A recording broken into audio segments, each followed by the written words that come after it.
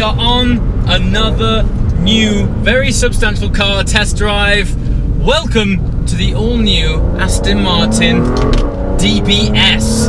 Now, for those words to be coming out of my mouth is personally significant because DBS for me has always been my favourite Aston Martin. The previous generation, I think particularly in manual format, there's a timeless quality about that car that resonated with me from day one.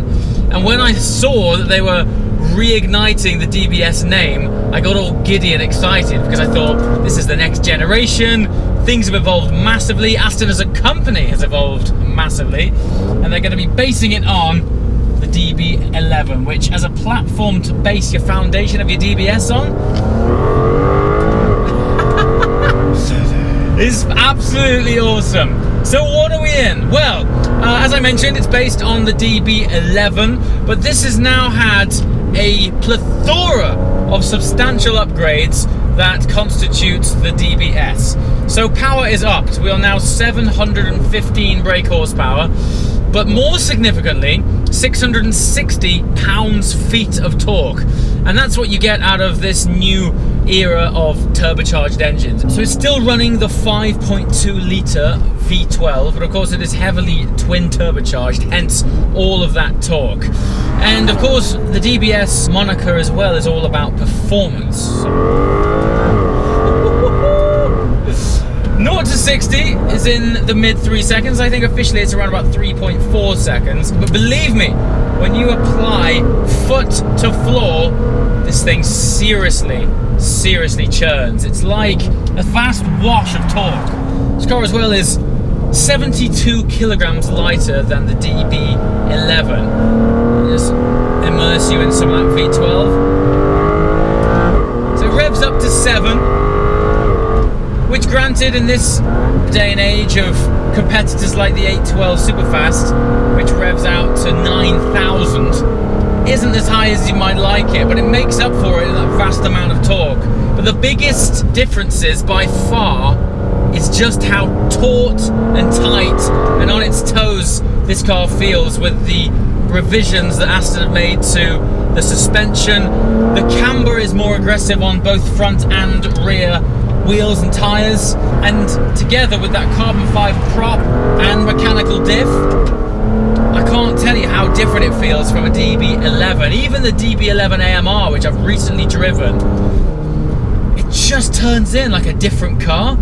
I did find that on the DB11 particularly, slightly less so on the AMR, but particularly the DB11, there was this sort of softer feeling about it. It had this softer aura that it was very much pure and simple a Grand Tourer. This is very much more now a Super GT. And for all of its power and performance, I guess one of its greatest party tricks is that while you can really get on it, I would say it's just as much at home when you find yourself behind a very slow van and you need to chill.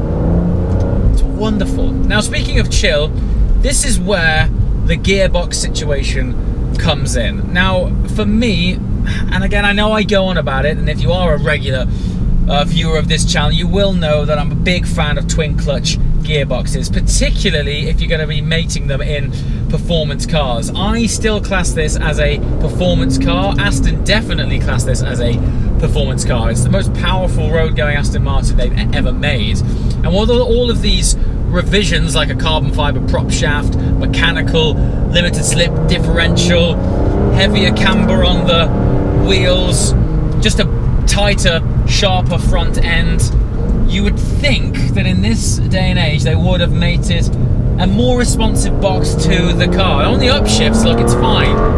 Upshifts are okay. In fact, upshifts are great. So the downshifts under heavier braking, you pull a paddle and then you kind of wait a bit for it to change gear. Now, it might not sound like it to you, but when you're driving it, you have to remember that our brains work so quickly that what is 0.2 of a second on paper feels like an eternity when you pull that paddle and your brain is expecting and anticipating it to shift down a gear. Now, this is where I say it's a funny one when it's paired with this car because it is still a Grand Tourer. But Aston are positioning this car against cars like the Bentley Continental GT, and they've openly written about it going head to head with the 812 Superfast. I'm sorry, the gearbox just isn't up to it. But where I'm going to cut this thing some slack is the fact that it does very much lend itself to the character of a Grand Tourer.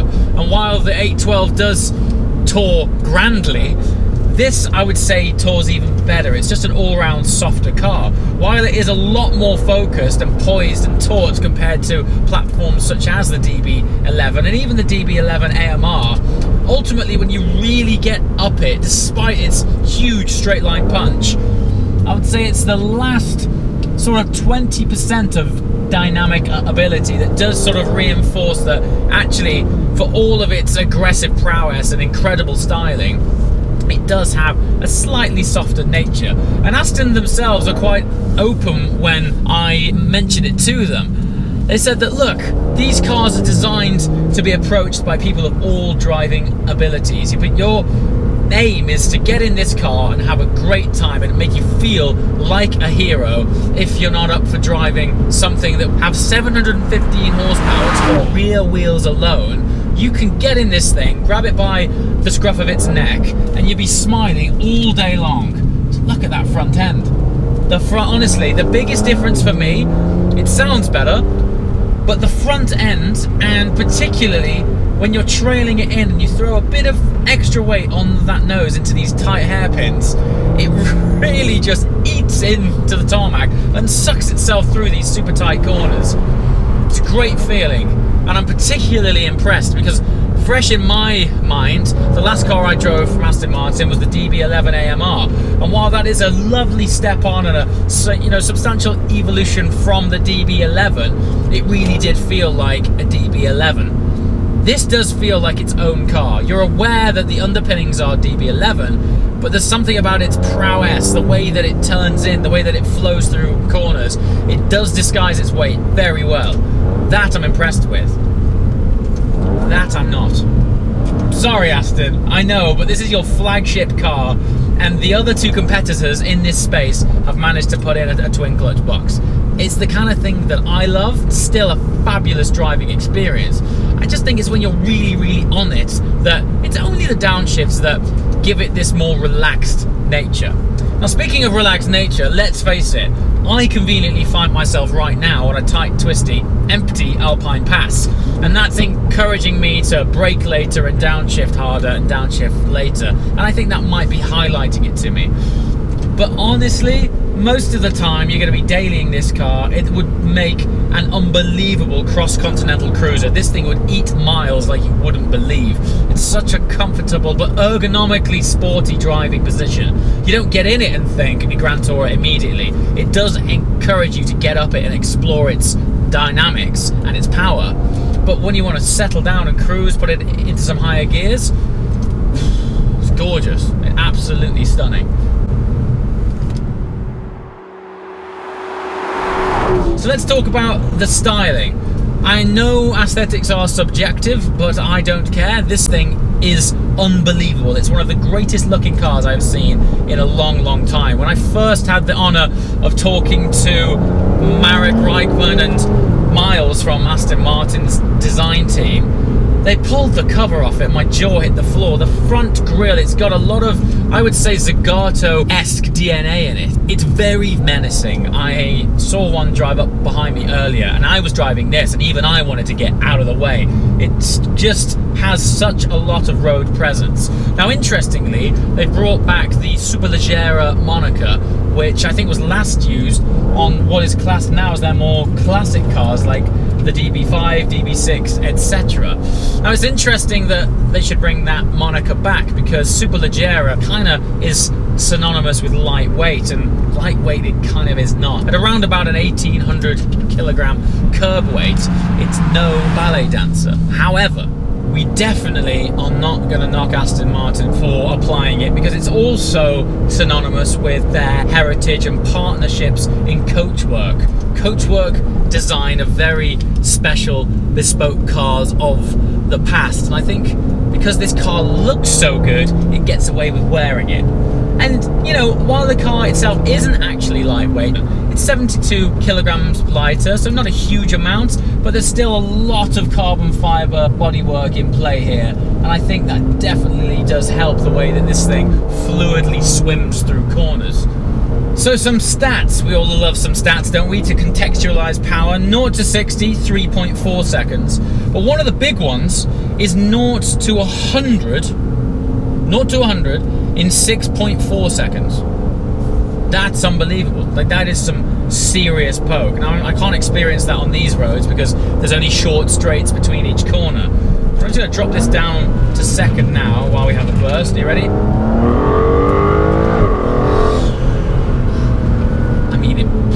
Yeah, the torque, that's the thing. Where it lacks revs, it makes up for in buckets of torque, and that's the stuff. Like, torque is sort of twisting effort. It's the thick feeling of power underneath your foot, and it's the stuff that compresses you in your seat. That's the feeling of thrust, and it has so much of it. 660 pounds-feet, not newton meters, pounds-feet. No wonder they need a carbon fibre prop shaft in this thing. It would snap in half if they didn't.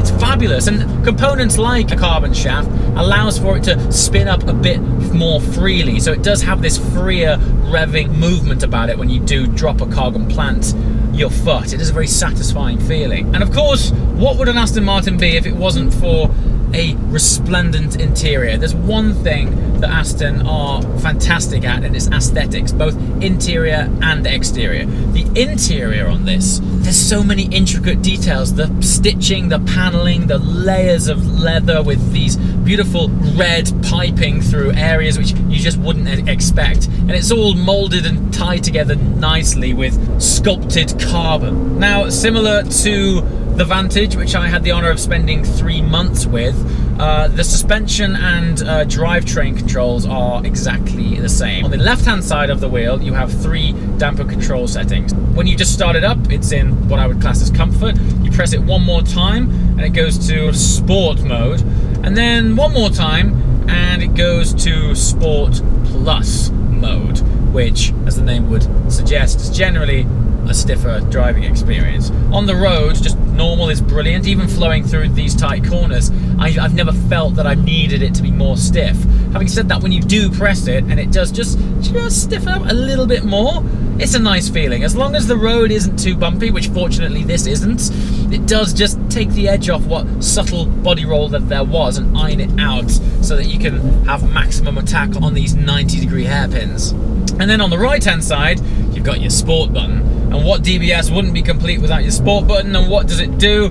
Similar thing, really. When you start it up, it's in the more conventional GT mode, which is steady throttle, a bit more relaxed shift pattern. Press it one more time, sport mode. I believe shift speed is increased and throttle response even more so.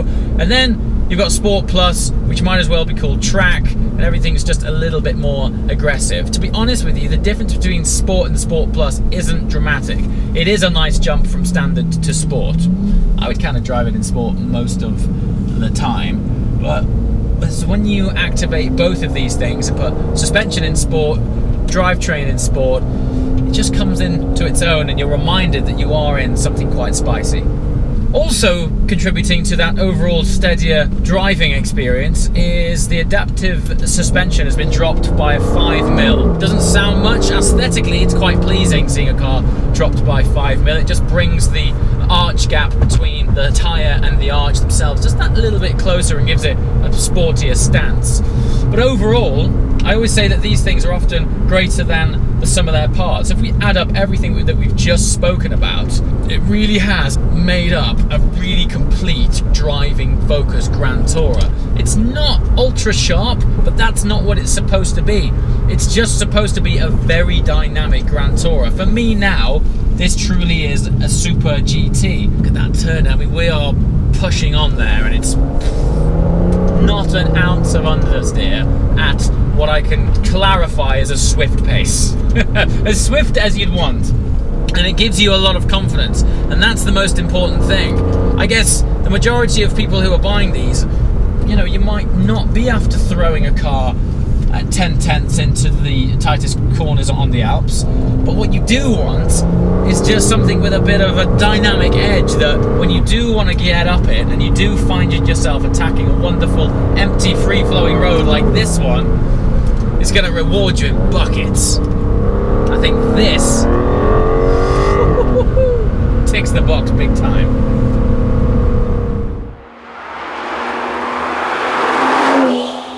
So please let me know in the comments below anything else you want to know about this car. I have a funny feeling that this will not be the last time that I get to drive this wonderful machine. I'd love to spend much longer with it on a longer journey to really explore, particularly its Grand Tourer characteristics. If you can let me know in the comments below, and I shall do my very best to provide the information in future videos. As always guys, thanks for watching. I shall see you next time. Ciao!